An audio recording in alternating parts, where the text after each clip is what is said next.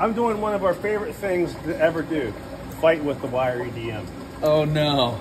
Yeah, sometimes you just stop the program a little early. You know, all these plugs need pulled out before it can go off on its own. Here it comes. I think there's one more in here. If you miss one, then it'll crash the machine. Mandatory on working with your wire EDM is have your flashlight at all times. Oh, you know what? I got it all. Okay. So there's a lot involved in these machines on a daily basis. It's not just setting it up, letting it run, and no, then this it's done. one we have to pull. There's two things here. There's dies and there's punches.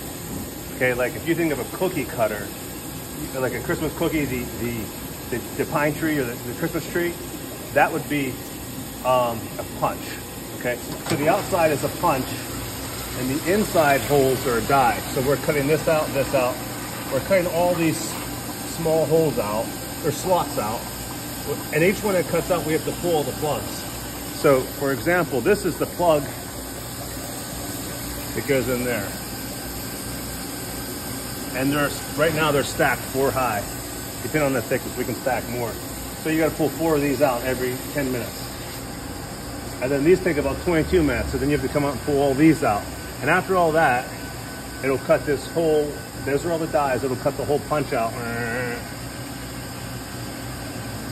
And these are the shark locking mechanisms. That's the lock itself, yes. Yep. Yep. Cool. It's very tedious. It takes about, it might take 8 hours to cut all this. It's the wire EDM is the most accurate way to cut and also the slowest way to cut.